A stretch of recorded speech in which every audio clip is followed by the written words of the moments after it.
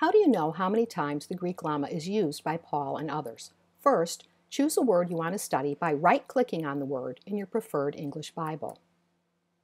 In the pop-up window, click on the lemma in the right-hand column. In the left-hand column of the pop-up window, click on Bible Word Study. This will open up the Bible Word Study tab on the left side of your screen. Click on All Passages to see the total number of times this Greek lemma was used in the New Testament. Scroll down to the Translation section and note the small number to the left of the frequency graph. This is the number of times the Greek lemma is used in the entire New Testament. To find out how many times this Greek lemma was used in one book, go back to All Passages, click on the down arrow, and choose the book you're studying. If you do not see your choice there, just type it in the search box. When you scroll down to the translation ring this time, you'll see a different small number to the left of the frequency graph. This is the number of times the Greek lemma was used in that one book. To find out how many times the same author used this Greek lemma in his other books, go back up to All Passages and choose the books he wrote minus the one book that you were studying.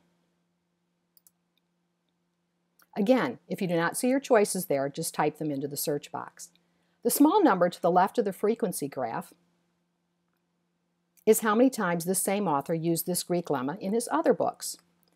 To find out how many times other authors used this Greek lemma, go back to All Passages and choose the books that those other authors wrote.